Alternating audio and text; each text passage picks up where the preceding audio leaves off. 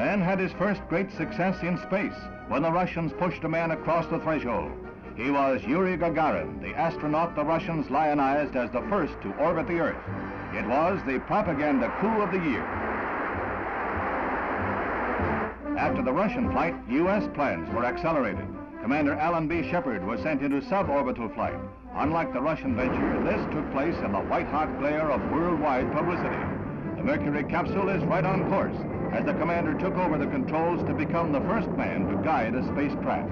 115 miles up, he went 300 miles downrange, right on target, and was picked up by waiting helicopters.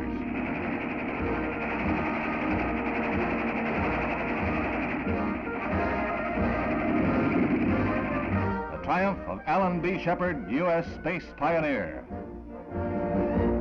Following in Commander Shepard's star-studded footsteps came Captain Virgil Grissom.